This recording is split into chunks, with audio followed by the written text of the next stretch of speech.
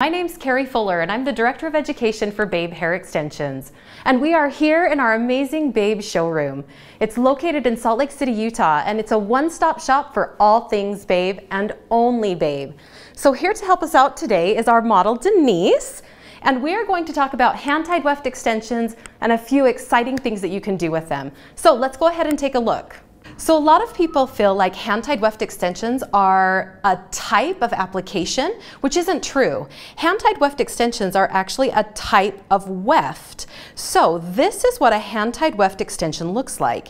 You can see it's really thin and it's very lightweight. So the way it's constructed, it actually uses thread and little pieces of hair that create a really thin, small braid that creates the application point at the top of the weft.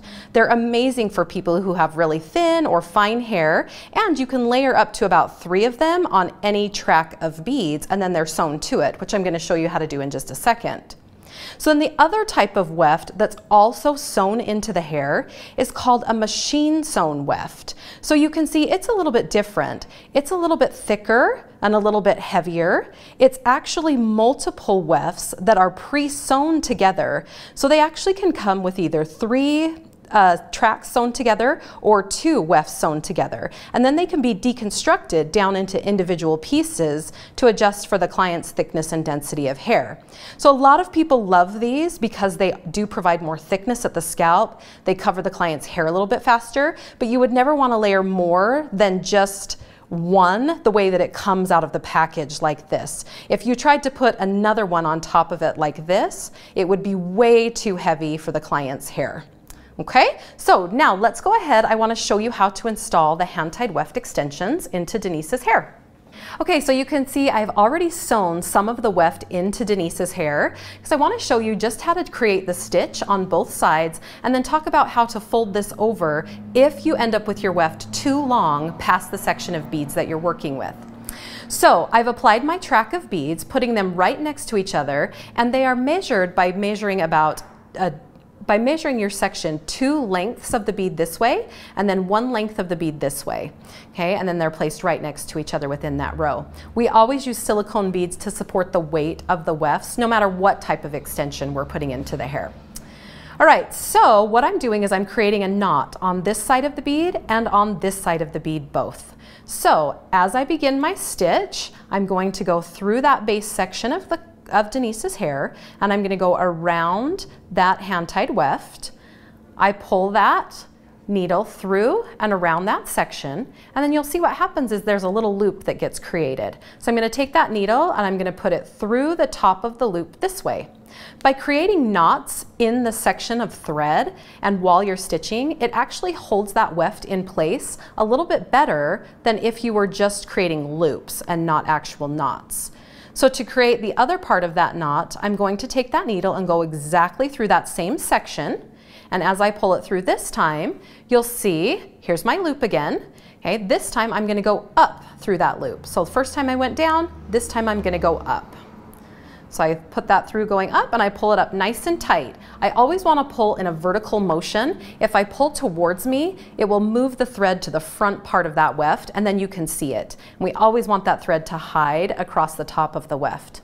Now for educational purposes, I have chosen a bead and a thread that is a little bit lighter than Denise's hair, just so you could see a better visual while we're doing this. So I'm going through this section on the left side of the bead, and I'm going to go around the weft. Okay, as I pull it through, there's my loop. I go down the first time, pull straight up to pull it nice and tight.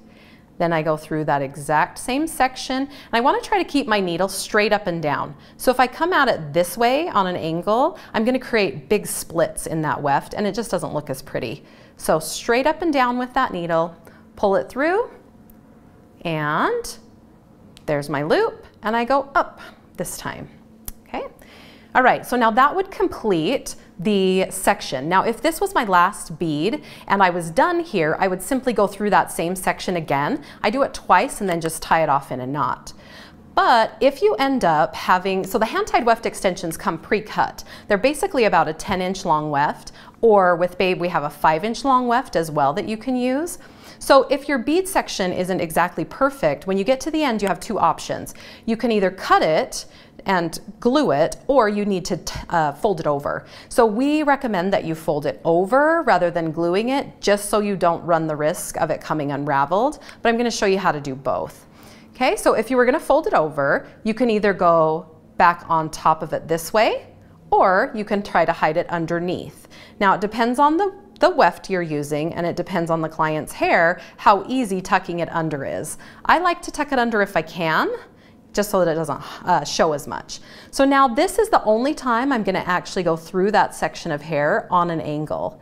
So I go back through the section of Denise's hair, and I'm going to put it on an angle this way so that I'm wrapping around and through that weft. Okay, so as I come up, I do the same thing. Here's my loop, okay, and I would be putting that down through it. I just have to hold it with this hand to keep it tight. Okay, so then I pull that edge tight and pull it up and secure it. And then I'm going to do the same thing by going through that on an angle. You can also do this application type, or you can also do this to the ends of any of your weft extensions if you have what we call wings sticking out on the sides, to tighten those and bring those in nice and close to the scalp. Okay, so just like that. And then that's going to complete that so that it's not going to stick out. Then all I do is just go ahead and tie off that knot in my thread. Okay, I like to, so that you can hide it. A lot of times you can even just put it back through the section, come down this way underneath, just pull it all the way through, and then you can tie the knot on the back side underneath here, and then that way it doesn't show either.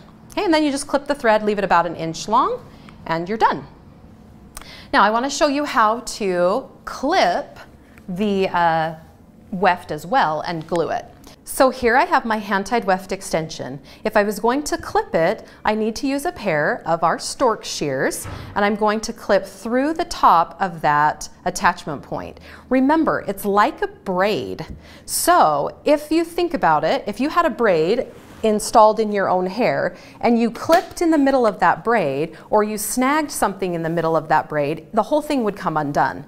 So it's the same thing with this. It has to be glued so that it doesn't come undone, and it has to be glued well. So you're going to use a weft adhesive. We have our version, our brand, which is amazing. And all you're going to do is remove that brush, and you're going to go along the top of that weft, along the edge that was cut, and along the back side, and then across the top.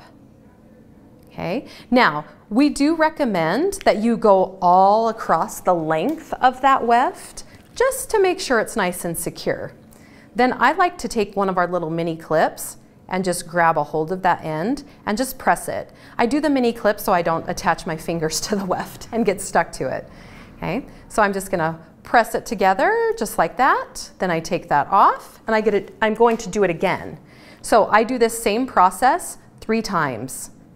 So I go across it, across the end, across the back side, and across the top, and then I'm going to press it with my mini clip and just hold it. If I can get it, I'm going to press it and hold it in place, okay, and just let it dry for about 30 seconds in between each one. Okay, that way you know that it's not going to come undone. Again, we recommend folding versus cutting and gluing, but you can do either. So now I want to show you something really fun and another great opportunity that we have with weft extensions. So here, let's take a look at what I've done so far. So this is a way to hide or make the beads completely invisible. So one of the things that a lot of people love about hand-tied weft extensions, or weft extensions in general, is that they lay really flat to the customer's head, and when you part it, you really can't see the weft like you do tape-in or bead extensions.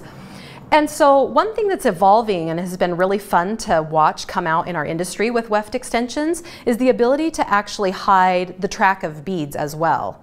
So I've started here, and I've just already pre-done some of it just for time's sake. But what I did is I put my track of beads in exactly as the same as I did on this side. So one right next to each other, same size, 0 degree elevation, and a silicone bead. Then you place one of the wefts underneath that track of beads, and you place the other weft on top of that track of beads, and you clip them together. Okay, just like this. So now when I've stitched, all I've done is I've gone around both wefts through the same section of hair, but around both wefts, and tied my knots exactly the same.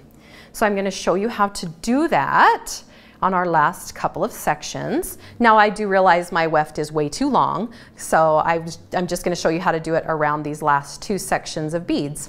So I go through the base section, and you can feel where the bead is at, where it's installed. So I don't really have to like pull it out and look. So I fill that section, I go straight up and down. I'm going to make sure that I go all the way down, making sure my needle kind of follows along the scalp so that I know I'm grabbing the bottom side and that second weft. Okay, so I do the same thing. I'm going to pull it through. There's my loop. Go through the top, pull it up and pull it tight.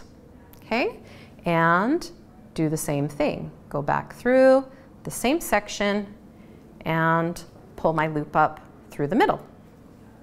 Okay, so I do that for the rest of this section, and then I would tie it off at the end of the row, just like you saw on the last section. One of the really cool things, though, I want to show you is the bottom side when this is all done, how they hide really well. All right, so we're going to finish this up. Okay, so I finished that last bead. All I'm going to do is just tie that knot again on top. I can feed my needle through, tie it on the back side so that it's hidden, and then I just clip that string so that I leave it about 1 inch long.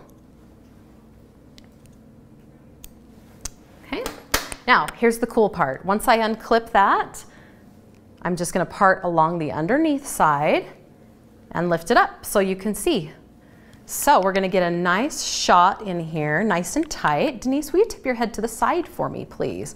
Excellent. So you can see the whole bottom part is completely covered. So there's no beads for anybody to be able to see. They don't show. You create a completely hidden or invisible track of beads.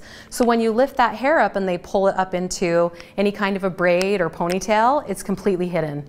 So that's one of my new favorite things and new favorite ways to apply weft extensions. Thanks for joining us today, you guys. Just to recap, we're here from our beautiful Babe showroom in Salt Lake City, Utah. If you're ever in the area, please feel free to stop by.